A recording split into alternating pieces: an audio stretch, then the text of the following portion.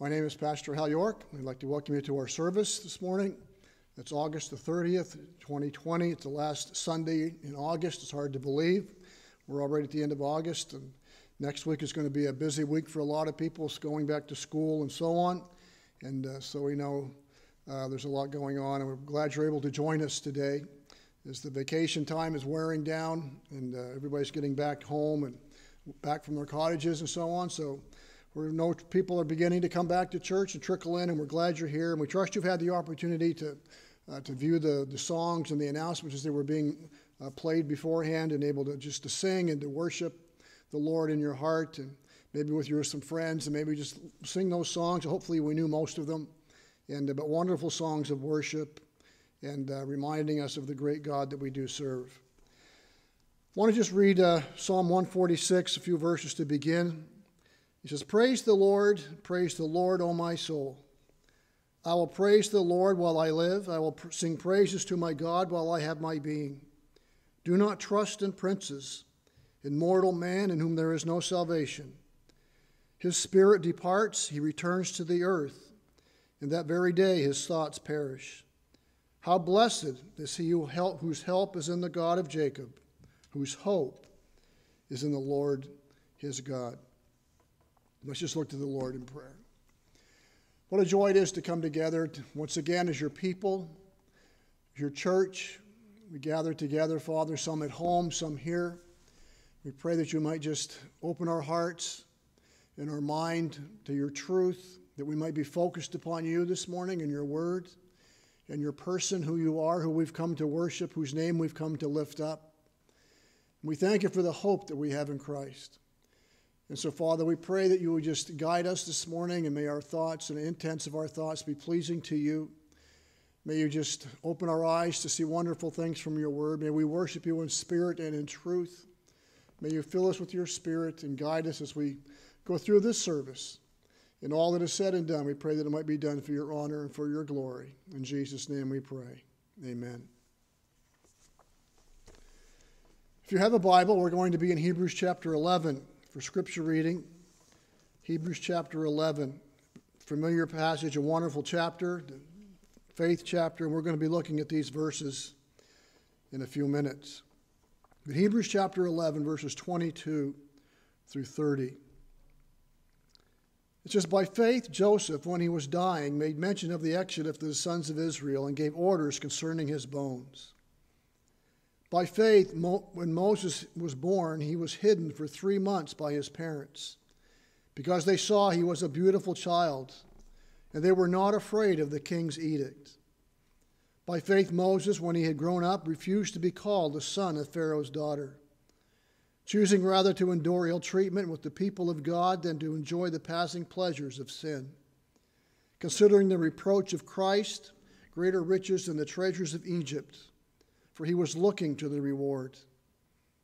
By faith he left Egypt, not fearing the wrath of the king, for he endured as seeing him who was unseen.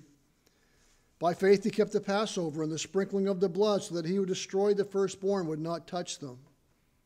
By faith they passed through the Red Sea as though they were passing through a dry land, and the Egyptians, when they attempted it, were drowned. By faith the walls of Jericho fell down after they had been encircled for several days. By faith Rahab, the harlot, did not perish with those who were disobedient after she had welcomed the spies in peace. May God bless the reading of his word. As we look to the Lord in prayer, we just want to be reminded to pray for the Press family, Ron and Cheryl. Ron's mom went to be with the Lord last Sunday. We had the service yesterday, and just pray for them, that you might just bless them and encourage them and comfort their hearts. And we prayed for Marge Carey's, her family. Marge went to be with the Lord on Tuesday morning, and she's now home where she's been longing to be for some time. And we're just grateful that we had able to have the service yesterday. I took the graveside service and was honored to do so, and just a wonderful time of just remembering and of hope, and reminding us the home that we have prepared for us with our Heavenly Father, Jesus Christ. And I want to remember to pray for John and Fred and Fiona and Doug Tyre and Wanda, Star and others who have had some difficult times, some lost loved ones, moms, spouses, and that's always hard. And we, as a church family, want to continue to pray for them, support them, encourage them any way that we can. And we just pray that we would hold them up before you. And ask, would you pray for our Sunday school and for Awana? Sunday school will be starting, as I saw the announcements, on the 13th of September. Awana, Lord willing, after Thanksgiving, Canadian Thanksgiving. And so just continue to pray for wisdom in that regard. Can you pray for our leadership, our nation's leaders? These are difficult days. There's a lot of stuff going on. It's troubling and upsetting. And we certainly want to commit our countries to the Lord and to the leadership as well. So let's just look to the Lord as we go to him in prayer. Father, we are grateful for who you are, you creator. You number the stars. You know each star by name, which boggles our mind. We don't even know how many stars there are, but there are billions, and you know every one of them by name. But even more staggering than that is you know us by name, your people. You have your eye on your people. You care for your people. You watch out for your people. Those who love you, those who know you, those who have come to saving faith through Jesus Christ for what he did, his death on the cross, his dying on the cross for them. And you adopted us into your family and blessed us with every spiritual blessing in the heavenly places. And we cannot begin to comprehend the blessings and what awaits those who love you and know you. Yes, is wonderful this side of heaven, but it's going to be even greater on the other side of the grave. To be absent from the bodies, to be present with the Lord, and to enter into the joy and the fullness and the beauty and the sinlessness of heaven. And Lord, what a joyful and beautiful place that is going to be, mostly because we're going to be with you. We will be with loved ones, but the joy of heaven in your presence is fullness of joy. And we look forward to that day. We look for that day. We look for the blessed hope and the glorious appearing of our great God and Savior. We pray, Lord, for our nations.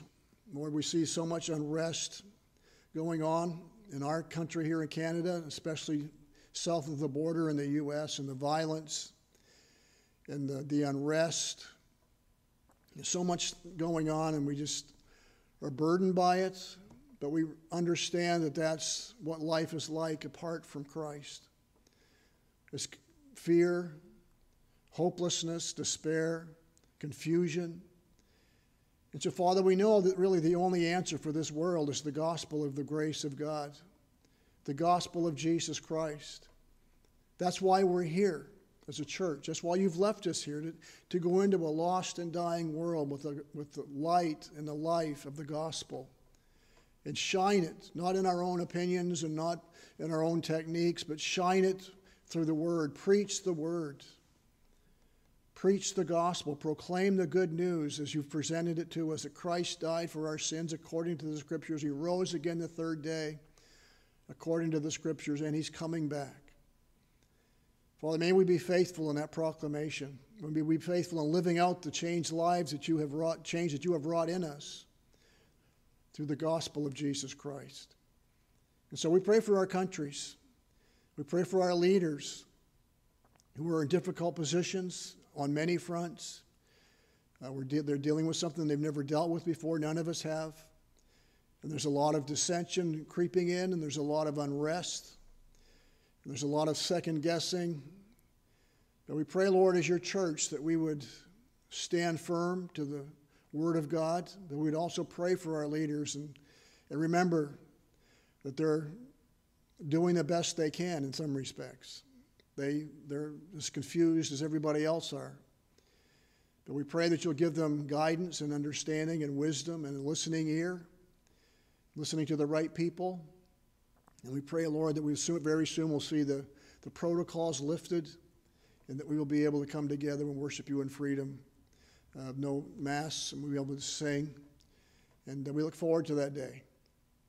But Lord, we pray for the Press family.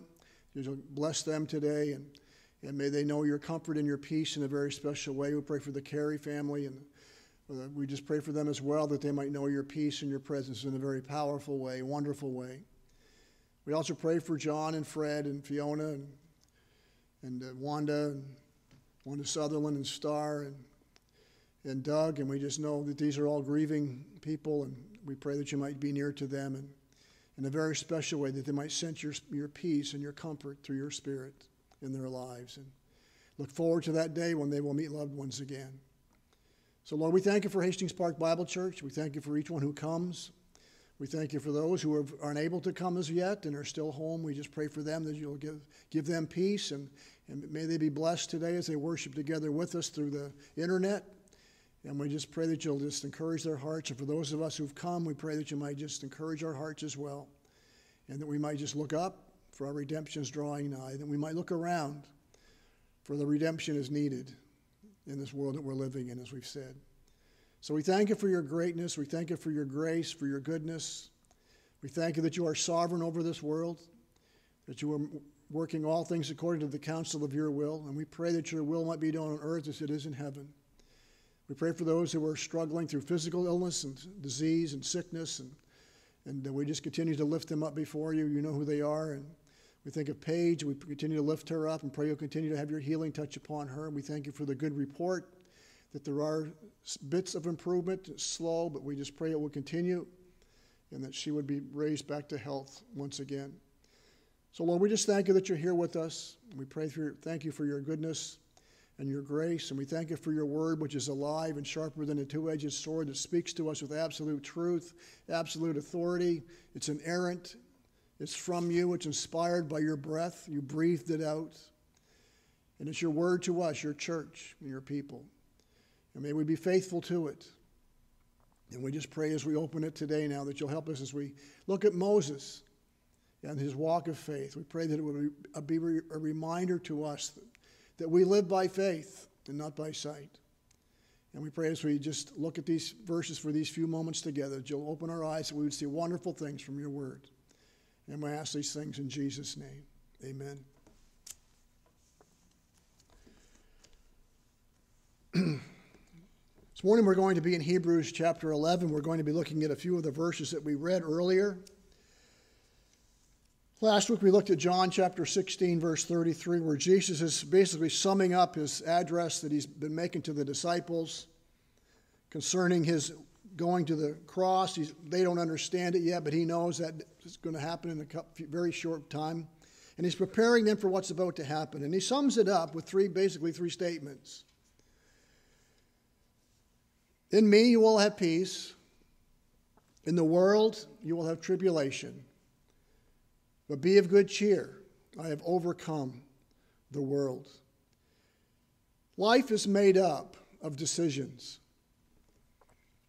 Some are simple and for the most part unimportant. Others are very serious and are given much thought. Some decisions, because of procrastination, are made for us. But the reality is that we all make decisions. The course and the quality of our lives are determined much more by our decisions than by our circumstances. And our decisions are made in accordance with our hearts and what's going on there. That's why Proverbs says to guard your heart, for out of it flow the issues of life. Christian living is made up of making right decisions. Holiness is making right decisions. Carnality is making wrong decisions. You can note the maturity of a Christian by the decisions that they make. And what we have in Hebrews, as we know, is this faith chapter. It's a heroes of faith, some have called it. But it takes us on a journey. It takes us on a journey into the lives of believers we meet in the Old Testament. And it gives us insight into their lives, into their thinking that's really not revealed to us as we read about them in the Old Testament. We read about these things about Moses and about Abraham, but you don't read them in the Old Testament. This is what they were thinking. This is what they were believing and what they were living for and moving towards. There are things that only God could know. And in these verses 13 to 16, God continues to unfold for us their thought process. And that's what we really were looking at last week in John 16. How we view life, how we view the world. What is our philosophy of life? Where is our heart? How do we think? How do we process information? How we view our circumstances and the things that happen to us. All of these areas, all of these things are where faith must be exercised. And one thing as we look at these verses in this chapter and really the whole Bible, we need to remember this.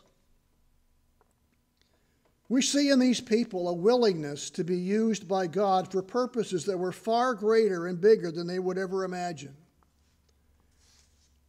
It was not just about them.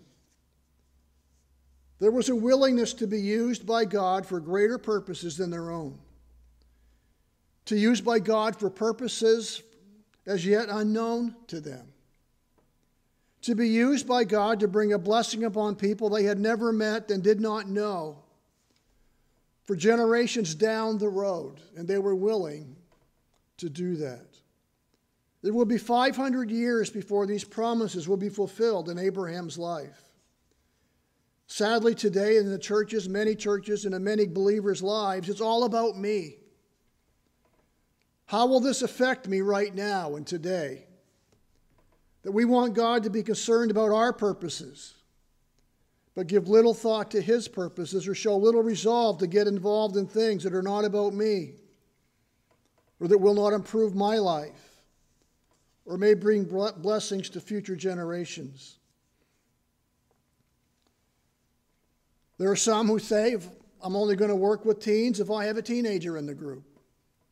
If not, what do I care? Why would I give up an evening to work with kids that aren't even mine? Why would I want to pour into my life young people? Mine are gone, or mine aren't even in there yet. Why should I bother with the kids now? There's nothing in it for me. My kids don't even go anymore, or they're not even ready to go. In many, many other ways, it manifests itself that I'm not going to serve unless there's something in it for me. Fortunately, we do not see that in these men and women in the Old Testament that are in this wonderful chapter. Selfishness or selflessness is not a very common characteristic in the church today. We see a mother who stays home to raise her children and invest in their future, and it seems like an oddity in our culture. We're saying, what are they thinking? We can't understand such a selfish decision. Or maybe a father that refuses a promotion because it means spending too much time away from home. It means more money, but it means being away from his family. And he says no. These are words and principles that don't sit well in our modern day church. It's very short-sighted, very self-oriented, and because of that, we have trouble understanding what we're going to be looking at this morning in these verses. It's found in a very important chapter, as we've read in Hebrews. Hebrews 11 is about choices, men and women of God made by faith. Right choices are made on the basis of right faith. And we've said this several times over the last few weeks. I like to walk, and I walk 6 days a week, and usually listen to a message or something as I'm walking. I've been listening to Martin Lloyd-Jones recently, and he said something that really just rattled around in my brain. There's a lot of room to rattle around in there. And this got in there, and it just sort of bounced around. And he said, there's nothing more practical than belief in God. For many people, they think there's nothing more irrelevant than believing in God. And even people sit in churches think like that. There's nothing more irrelevant than believing in God. But the reality is there's nothing more relevant, there's nothing more practical than belief in God, of having faith in God. And the other side of the coin is there's nothing more practical than unbelief. Unbelief affects you profoundly. Look at the world that we're living in. Look at the violence and the wickedness and the unbelief and the skepticism and the cynicism and the violence and the immorality and the fear and the bitterness and the confusion and the fear. Where does that come from? It comes from turning your back on God. Not believing in God has profound, practical, daily implications for every life. Practically speaking. So doesn't believing in God have a very practical application to everyday life. And that's what we see in Hebrews. That's what we really see from Genesis to Revelation, the practical reality of believing in God and how it fleshes itself out in our lives. There are many who outwardly profess faith in God but live as practical atheists. They live as if God doesn't matter. He carries no weight in their lives. His word is irrelevant. It has no authority over their lives. Their faith has no expression in their practical choices and the practical living whatsoever. Which means it's not real saving faith. James tells us this quite clearly. The practical aspect of believing in God, that faith without works is dead. Real faith is practical. Real faith is going to show itself in action in life. Everyone believes something. Everyone. Everyone has faith, whether they've ever stepped their foot inside the church or not. Everybody believes in something or someone. And that faith has a practical implication every day in their life. We want to consider for a few moments this morning Moses in Hebrews chapter 11. We just read it. I won't read it again. But the birth of Moses in verse 23 is the first thing we draw our attention to, because his birth wasn't supernatural, it wasn't unordinary, but it was in a very extraordinary time in the history of Israel, of the Hebrew people. By faith, Moses, when he was born, not Moses' faith obviously, but his parents' faith, by faith, Moses, when he was born, was hidden for 3 months by his parents because he saw he was a beautiful child and they were not afraid of the king's edicts. The circumstances of Moses' birth were anything but ideal. Moses was not born with a silver spoon in his mouth. He was born with a death sentence on his head. They had decided, and the rulers of Egypt had put out an edict that every male born was to be thrown into the river and killed because they were getting too numerous, and the people were getting nervous. If they ever got a revolt together, they would overtake them and take over their country. And so they were trying to figure out how to get rid of them, how to stop the population explosion. And so their answer was to kill all the male babies that were born. Moses was born into a hostile environment. Moses' parents lived in a hostile environment with severe oppression. And I think in our nations, we're going to see this getting more and more severe when it comes to churches and our freedom to worship and our freedom to share Christ and our freedom to live according to the values and the morals that we believe are biblical. And we need to learn and understand the reality of such a life. And we've given great instruction in Moses' example as to how to do that. And where we're heading in all of this is I'm going to begin a series in 1 Peter. And I think 1 Peter really drives home some very important points practical points about living in a hostile world. And we'll begin that in a couple of weeks. But we are told in Hebrews that his parents were people who lived by faith. Well, how do we know that? It's one thing to say that. How do we know they lived by faith? Because we can see it. We can see it how they lived and the decisions and the choices that they made. They're not going to throw their baby in the river. Their baby is a gift of God. Now, they're not going to get rid of him. They're not going to throw him in the river and kill him. It was during a very bleak period in Israel's history that Moses was born. So did his parents just throw their hands in the air and say, what can we do? The odds are stacked against us. What hope does he have? No, by faith they acted. And we see in Moses' parents a faith that accepts God's plans and God's providence and God's sovereignty. They don't shake their fists at God and say, why us? They understand who God is. They understand God is in control. But it's amazing how many people spend their whole lives lamenting their lot in life. Maybe who they had for parents, or the town they grew up in, or the side of the tracks they grew up in, or their schooling, or the opportunities they had or didn't have, their physical limitations. But when Moses was born, they did not start feeling sorry for themselves. They saw that this child was somehow beautiful and special in God's eyes.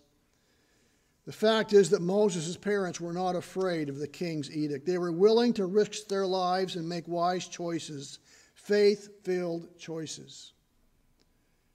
And Moses' mother had a plan, and she executed that plan, and then she had to let go. In one way, she did what they asked her to do. She threw her baby in the river. But she didn't just throw him in the river, did she? No, she made a basket, sealed it with pitch so it wouldn't leak, and put him in the basket.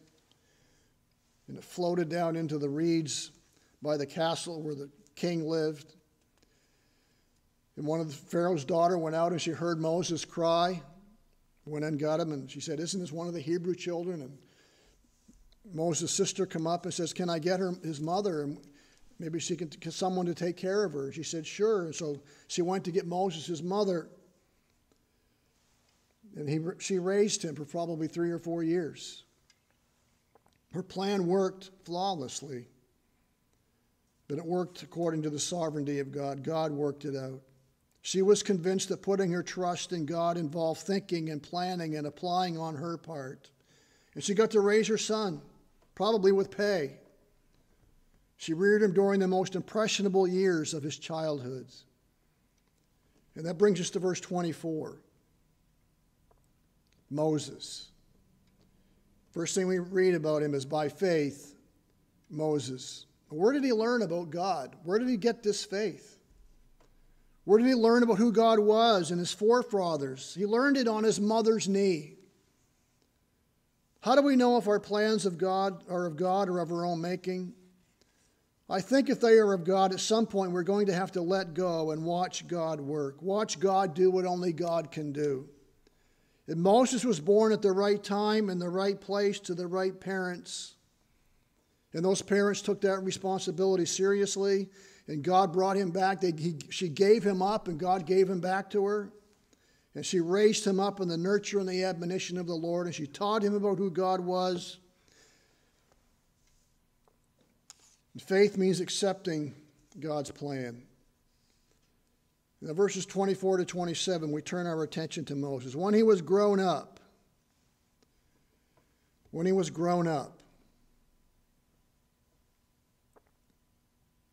notice what he did.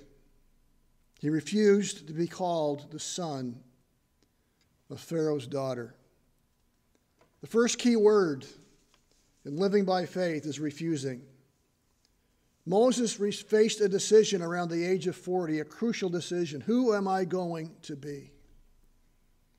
Where am I going to place my allegiance? Who am I going to identify with?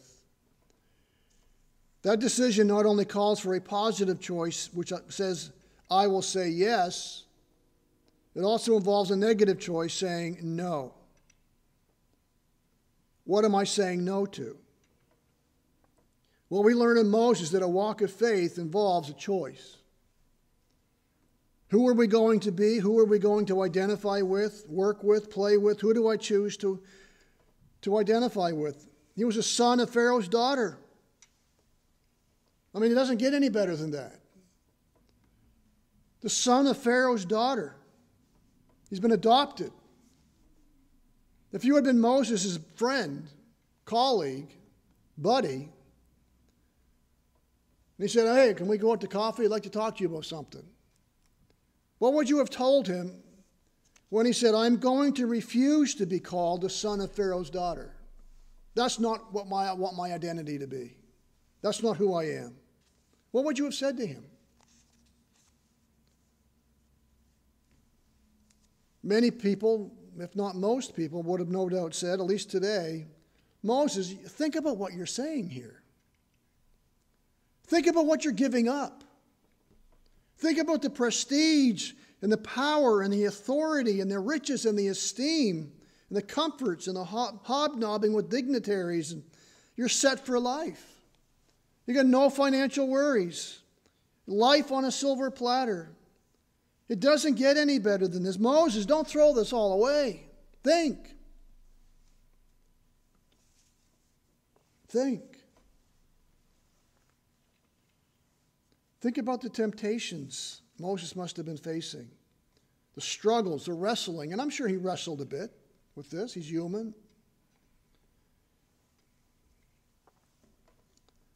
But here's the temptation he's facing. And here's what people would be telling him if he was alive today.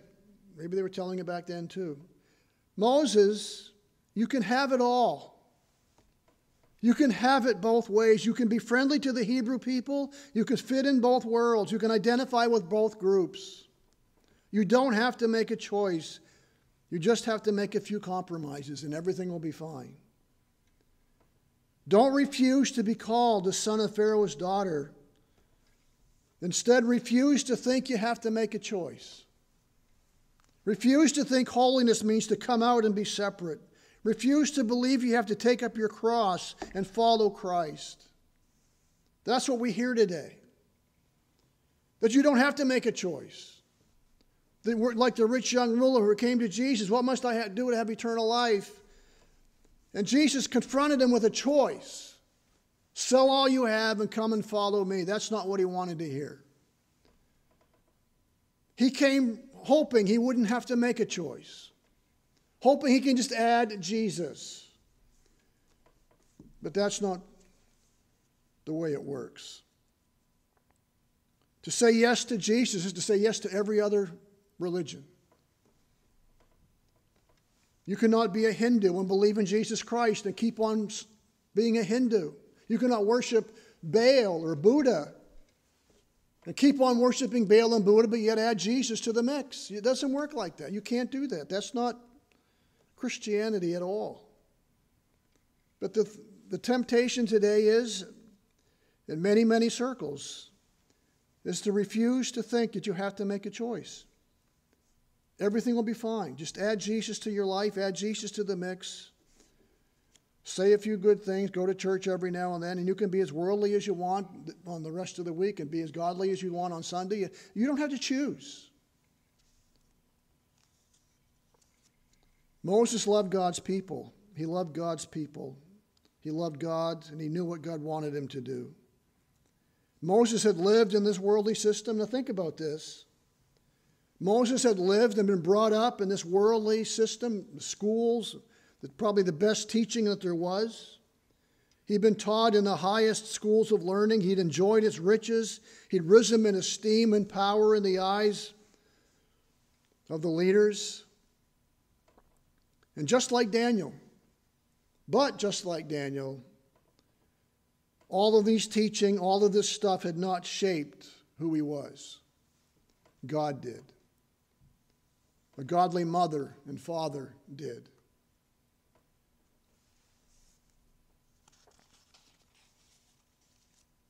His love for God and God's people had not diminished. He knew who he was. I think so many times parents, sometimes when we think that we got to send our kids to public school, and I realize public schools are a lot different than they were when I was in them. But they think they just throw their hands in the air. Well, what can we do? They're going to public school. We're going to lose them. They're going to rebel. And Moses didn't. Daniel didn't. Just because they're in that system doesn't mean they have to conform to that system. Just because they're in there does not mean they have to become like it. Moses grew up probably the most worldly system you could find, but he did not allow it to shape who he was, nor did Daniel. He cared nothing for his Egyptian heritage or advantages. He had given himself to much greater things. If you're a child of God, don't settle for being the son of Pharaoh's daughter, because it's a step down. If God calls you to serve, don't step down and become the son of Pharaoh's daughter. Remember, he had it all. He could have just looked the other way and said, hey, I've got all I need. What do I care?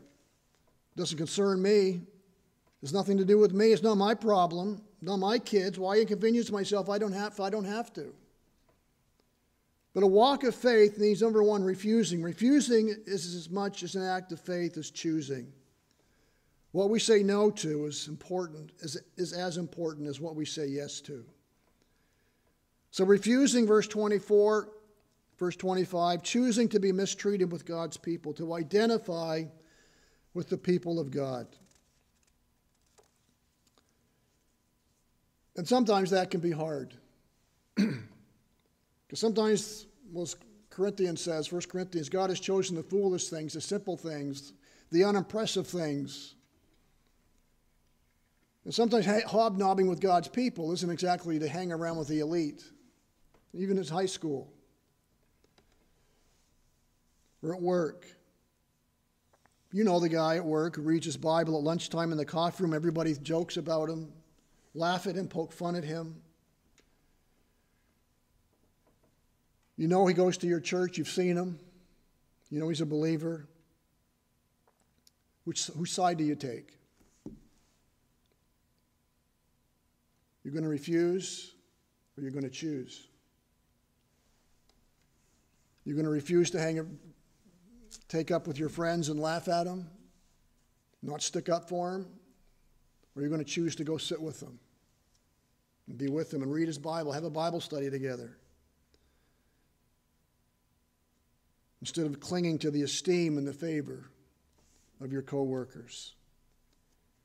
We all have to make choices. We all have to choose.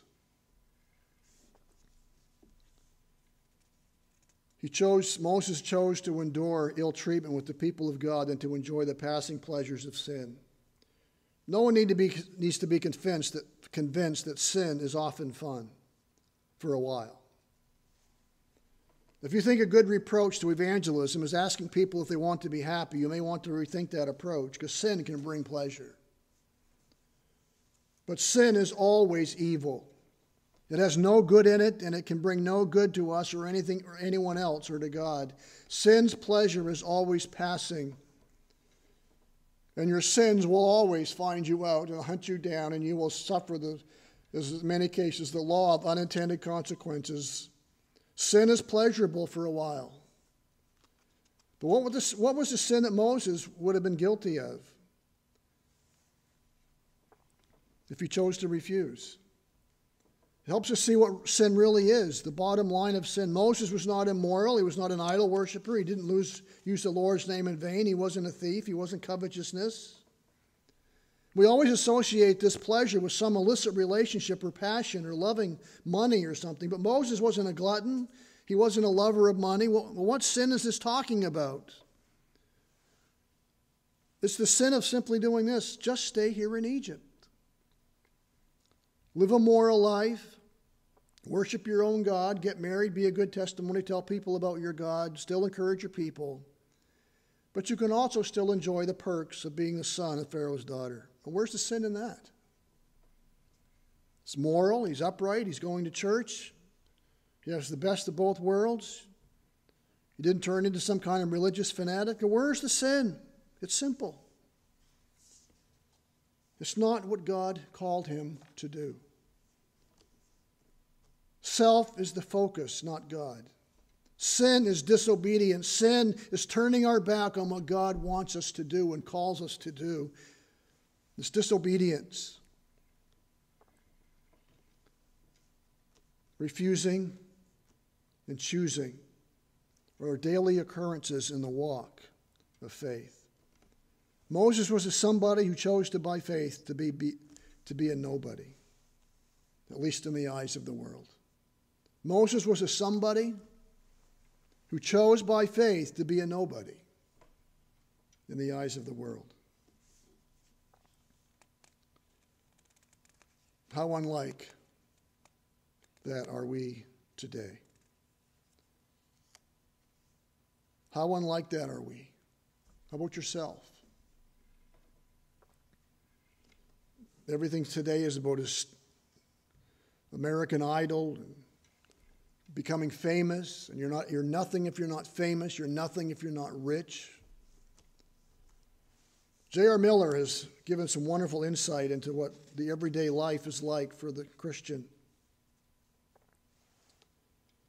And listen to these words.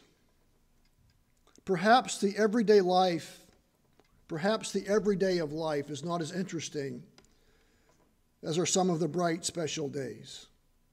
It is apt to be somewhat monotonous. It's just like a great many other days. It is only a plain, common day, with just the same old wearisome routine of tasks and duties and happenings which have come so often before.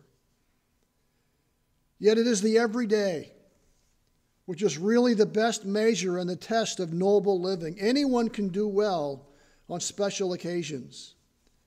Anybody can be good on Sunday. Anybody can be bright and cheerful in exhilarating company. Anybody can do a heroic thing once or twice in a lifetime. These are beautiful things. They shine like lofty peaks above life's plains. But the ordinary attainment of the common days is a truer index of the life and heart, a truer measure of its character and value than are the most striking and brilliant things of its exalted moments. It requires more strength to be faithful in the 99 commonplace duties when no one is looking on than it does in the one duty which is by its unusual importance or by its conspicuousness arouses enthusiasm for its own doing. Thus, it is that one's everyday life is a surer revealer of noble character than one's public acts.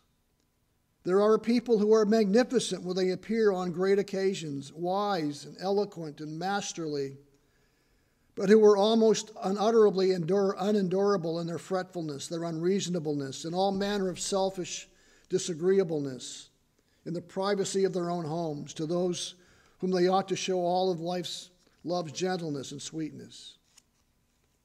On the other hand, there are people who are never heard of on the street, whose names never appear in the newspapers, who do no great conspicuous things, whose lives have no glittering peaks towering high. And yet the impact of their lives is rich in its beauty and in its fullness of love. It is in the everyday of life that nearly all the world's best work is done. It's not from the few conspicuous deeds of life that the blessings chiefly come, which make the world better, sweeter, and happier, but from the countless humble services of the everydays, the little faithfulnesses which fill long years. Let that sink in. Let that sink in deep down in your heart. There's nothing more practical than believing in God. There's nothing more practical than walking by faith. I think we have an example of what Miller's talking about in Peter's life, and we've used this example before. How he was ready to die for Christ in the garden. He cut off the servant's ear with his sword when they came to take Jesus away, and in that adrenaline rush, and when everything was just, everybody was excited, they were taking away Jesus, and he'll die for him.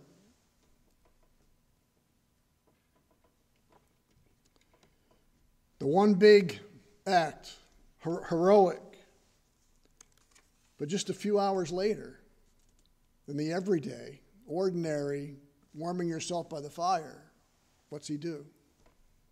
He denies him 3 times. It's the everyday of life that nearly all the world's best work is done. At the home, just everyday stuff.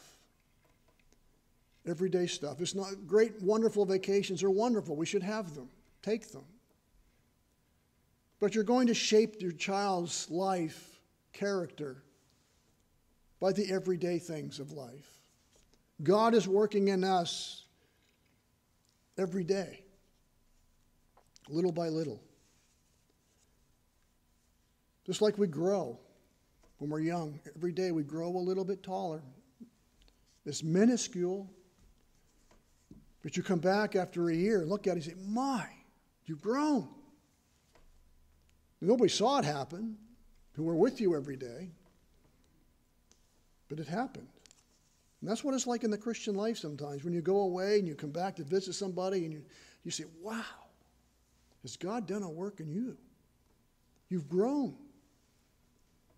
And it was just a long process of everyday life. Has your heart been changed? Has it been made anew through the cross of Jesus Christ? Have you been forgiven and changed? Have you placed your faith and trust in Jesus Christ, who came and died on a cross that we might be delivered from sin and our aimless, empty, meaningless way of life, that we might have hope, that we might be brought back into a right relationship with God?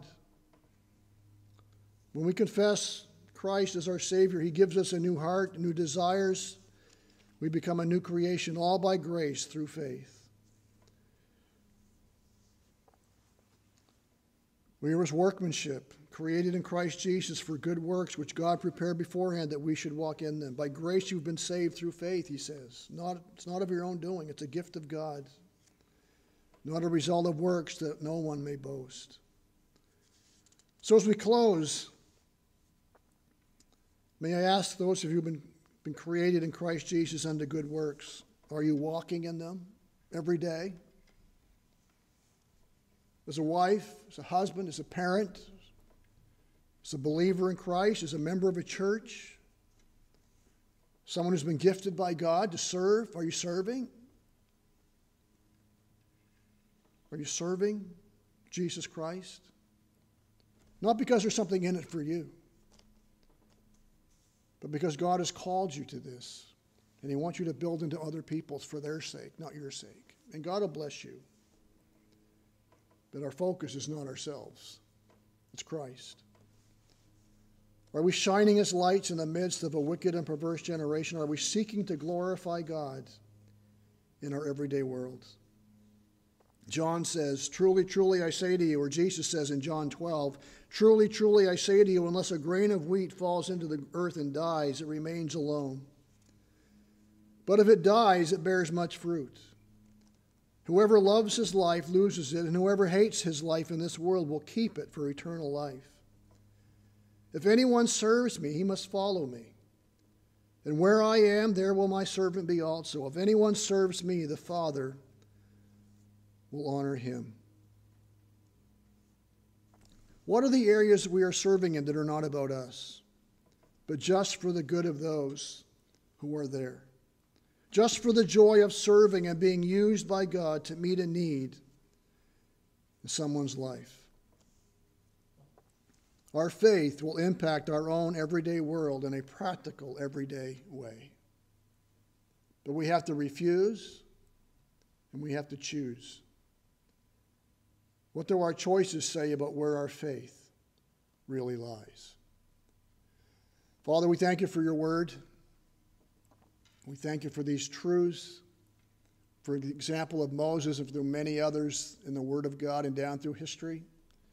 Many of us have been impacted by those who have refused to be called the son of Pharaoh's daughter, but choose to suffer, choose to say no to some very wonderful things, and to go out and say, Lord, use me.